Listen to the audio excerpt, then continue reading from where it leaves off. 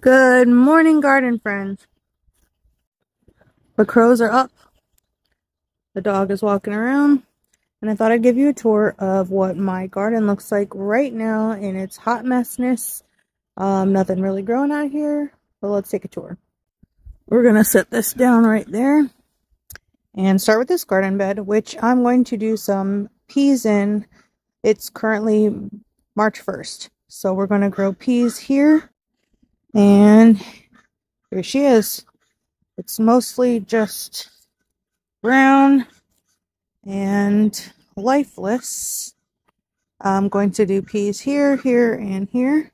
These are the strawberries I overwintered. Here's another bed. These are all my comfrey plants that I propagated last year. My compost, which should be ready this year. And here's the rest of it. Nothing really going. This little hanging basket has petunias in, and this is the second time they've come back. And here it is from the other angle. Lots of potential. I've been doing some work to get the leaves out.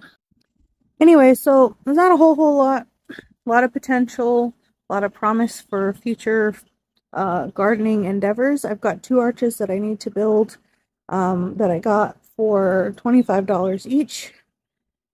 And I'm going to start some more seeds inside. So that's what I got. Happy gardening.